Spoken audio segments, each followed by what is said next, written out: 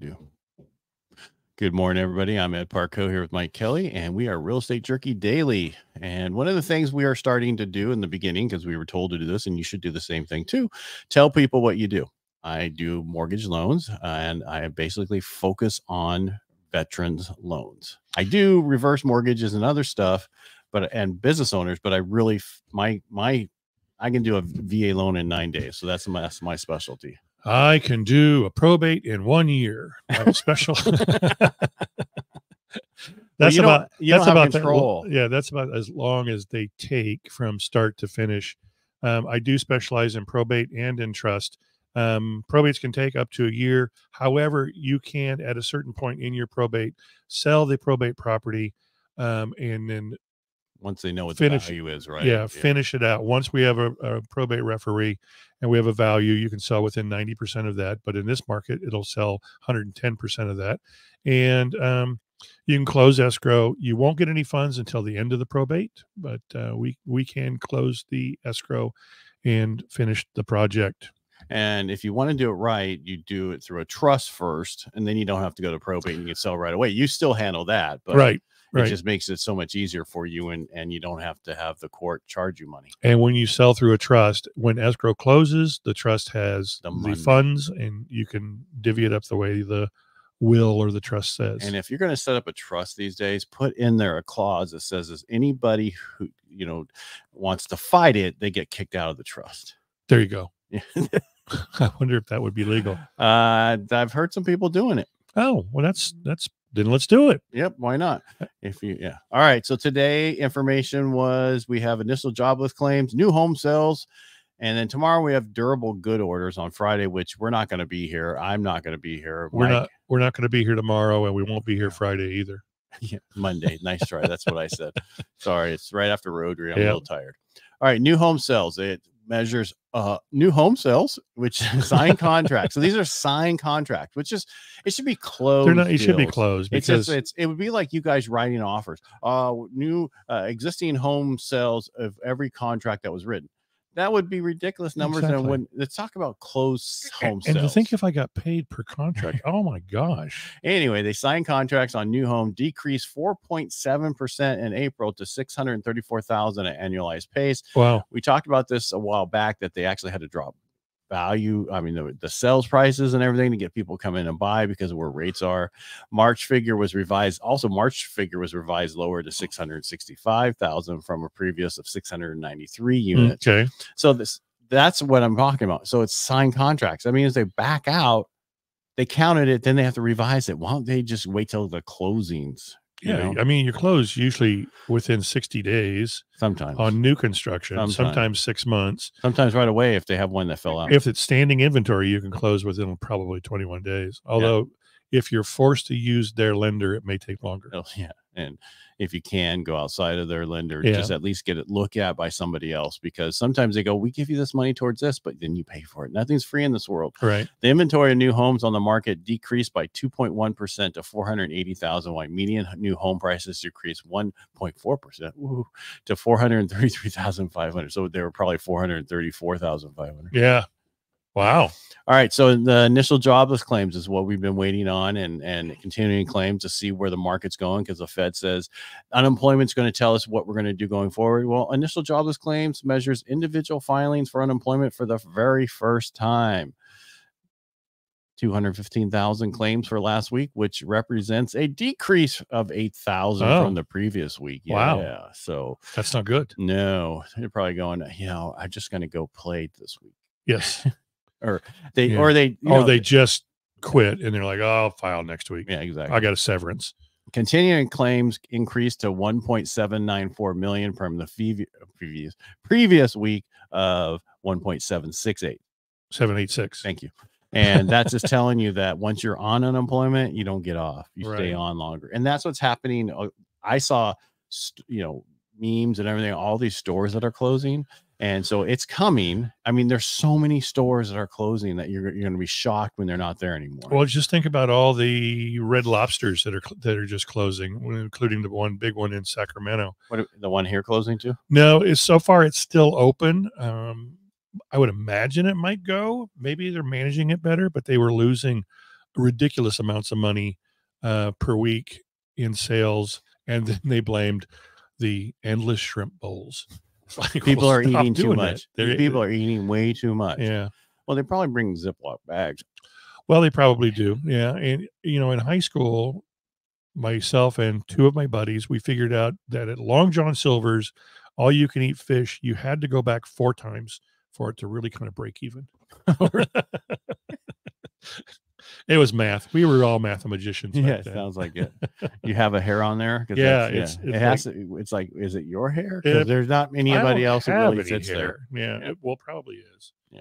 Oh well. It's not my wife because she doesn't come in here and get on the mics. But I'm talking these mics. yes, She I doesn't know. talk. Yeah, All right. not this mic. Yeah. She likes me a lot, but not that Not much. that much. Yeah. Because I am a funny guy. So, well, it's so funny today. Craig Arona is like, with what you said, we are going to bring up what you said. And that's like, he's like, and I've only done that to him twice this year because he's funny, because he's, he had to be so straight laced this year because he's the president of the Boys and Girls Club. Right. And then I can say whatever I want because he's going to fire me. Yeah. And Well, then who's you're gonna like fire me? next. Yeah. You're like even worse than what I said. Yeah. So, yeah. Well, I mean, it's true. It's one of the questionnaires on when you give blood. I know. Have you had sex with a man even once for love or money? I always answer Love or no. money. I always answer no. Hey, Chris Murphy did a great job today talking Yes. about the American Graffiti Museum that is under construction and really making progress by leaps and bounds. And Yep. they need an additional, how much? 3 million? 3 million according to the paper. He said they need 8 million total, and they had 4 point something already, but there was a big push for another 3 million. But that's what the paper said. But according to what he said, it's like another 4 million. Yeah. And That's probably more true. Yeah. And remember, we got graffiti coming up in a week. Can you believe that? In the next week. June 7th. It's June 5th 8th. through 8th, Yeah. right? Yeah. Because you've got, what is on the 5th? I don't know. You're bringing it up. I know, but it's like a breakfast or I'm going to get it. I don't have my posters are in the car. Yeah, mine are too, in the car too. The one cool thing is, the cruise, of course, is free. And if we're raising funds for the Graffiti Museum, make sure to buy tickets and go over and look at the cars. I believe they're at West Campus again, correct? Yes. Okay. So buy tickets and go, or don't buy tickets and don't go. It doesn't really matter. They just need the proceeds so they can finish this place. So and this is the 25th year. Can you believe that? No. So the show is June 8th and 9th at Modesto Junior College West Campus on Blue Glum Avenue. Blue Glum. Yeah, June 7th starts the parade at 6:30. Thousands of classic cars on McHenry. And if I'm here, I'll be out there helping. Yeah, I think I'm going to be here. Last year I wasn't, so I couldn't. I think I'll be here. I don't think I'm going anywhere. So I'll be on one of the corners with my arms out. Yeah, you're going to be on one of the corners, but are you going to participate in this? No, I'm just going to be on one of the corners. Oh, look, there's Mike again. Mike. Oh, again on the corner. He's trying to work. I'll sell a home. I sell a home for a classic burger. car For a and a burger. burger from Bergie's. Yeah, it's amazing how far they've come with this graffiti, and the fact that you can cruise now because it's legal again. Yep. Because Well, and that club, because you know how they did it, right? Yeah, it was racist. Right. Well, they played that card. That was a great card to play because other than that, they would never have changed it. Yeah, it was just a bunch of white folk. They'd say, "No, you guys are dumb, and we're not doing it." Did I tell you I got pulled over one time on McHenry for cruising? I wasn't really cruising. You just forgot where you were going? No. I had a 69 Mustang at the time, and we were having trouble with LinkedIn. Okay, thanks for telling me. And Rick, my stepdad, borrowed it and he used to umpire games, and somebody threw a ball, hit a ball, and it broke the driver's side mirror. Okay. I still had the one inside and the one on the right. Right. They pulled me over because I didn't have the driver's side mirror because it just got broken. And so they pulled me over. And then, and this is when cops were really, wet on McHenry. Not nice. Let's just leave it at that. Yeah. And they opened the back, and they're like, there was rags in there because I detailed my car, and they say, grab the rags. I smell it. I'm like, really? Smells like wax. Well, they're trying to find out if I have alcohol or something, give me a break. Or if you just, he's like, go home now, or when we pull you over next time, we're going to impound your car. Oh, geez, give me a break. I'm going home anyway. No, I was going to the movies with my girlfriend. Oh. Our first date. Did you say, can I go to the movies with my girlfriend? No, I went to the movies with my girlfriend. Yeah.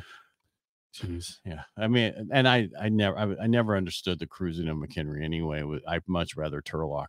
So, You know, I loved cruising McHenry when I was in my teens, but I did it differently. I didn't have a lot of money, even though I worked, to waste on gas. So I would park, and my other two buddies would park at Continental Leasing, which became Bookies, which then is, I think it's a Bookies. That's on. No, the Bookies was the first one. Where that was on McHenry? That was on McHenry, Oh. right across the street from Lions, which is the doctor's hospital annex now. And we would just park, open up our doors, play some music, stand there. We actually talked with the owner of Continental Leasing, and he says, I know you guys are here, but I have far less damage on my cars since you're here. So please feel free to hang out, you know. Right. And we had a great time. People would park around the corner and come over and talk to us. It was almost like holding court. It was a lot of fun. Dude, and it didn't cost much. Yeah, I was so poor back then because I was, dirt road poor. Yeah. I had after my '69 Mustang, I actually traded it to Rick and got a mini truck. Right. He had a Ford Courier mini truck, and I freaking changed the look of that thing. Did you lower it? Oh, everything. Yeah. Yeah. And had it. I mean, I did everything to it because I was in auto body and auto mechanics, and then I traded that for a '63 Chevy pickup. Years later, like almost 15 years later, I'm in LA doing something, and I see my mini truck. Are you serious? Yes, driving down the road. That had to be a cool experience. And did you stop and talk to the guy? No, I couldn't catch him. And the only reason I knew it was my mini truck is because before I sold it, I had a weight set in the back, and when I took off, it came in and hit the back tailgate and cracked it because I put so much Bondo on there to get rid of the letters. Put in the actual license plate in. Oh yeah. And I was so poor I couldn't get a piece of metal to weld into there, so I had to use the torch and knock all the letters down. And he still painted it. Oh, that way with that crack? Without fixing that crack. That's how I knew it was my old mini truck. That is so cool. But I really liked my '63 Chevy pickup. It was a long bed. I dropped it and put sandrail discs on it. It was pretty cool. Oh, that had to look cool. I probably saw it. It was here in Modesto? No, it was in Turlock because where I lived. Yeah. And then when I went in the Navy, it was at their house, my Rick and my mom's house, and that they were renting, and it sat there, and I went in the Navy, and next thing I know, they go, "We sold your truck." Oh, great. What part of my truck? Yeah, exactly. Is confusing. And where's my money? Yeah. Oh, we bought some furniture. Yeah. Wow. Yeah. I had a buddy. Thank you. You remember the old Chevy Love? Mm-hmm. He dropped a 327 in the Chevy Love. Wow. The thing would get wheelies. And then another buddy, a 70 Datsun. It wasn't a B210. It wasn't a B210. It might have been a B210, but maybe it was a 70. He dropped a 440 Mopar in there, mid-engine. You had this much space to put both your feet on the side because of the new cowling that he fabricated himself. Oh my God. A great stereo in it, but you couldn't hear it because the engine was so loud. You had to wear headphones. Yeah, you could only hear it when it was stopped. Yeah. All right, well, thanks for reminiscing about our graffiti days. Yeah, and remember, they need to raise $3 million, so whatever you can do. Well, really, for the graffiti, the Friday night, they need people on the corners to help out. So please reach out to them if you have the time. I'm pretty sure I'll be standing. I got to double check one thing. All right. Everybody make it a great day. Again, we're not here tomorrow. Or tomorrow. Or Friday. Or Monday. Monday is Memorial Day. Right. And today is not, but tomorrow is just something came up. I'm actually going to go see my son. He's coming down close. So we're going to go have brunch with him. And that's why I can't. What was Memorial Day first called, and in what war created it? Okay. You want to do it right. Here we go. You do it. I'm going to, you guys can tell us and put the stuff in there, and later we'll talk about it. All right. So Memorial Day was initially established to honor the fallen from which war? 1, American Revolution. 2, Civil War. 3, World War I, or 4, World War II. Put the answer below in the comments, and I'll let you know later today if you're correct. Yeah. All right. Everybody make it a great day, and thanks for being here, Mike. Peace out. Thanks for having me, Ed. All right. Bye. Bye.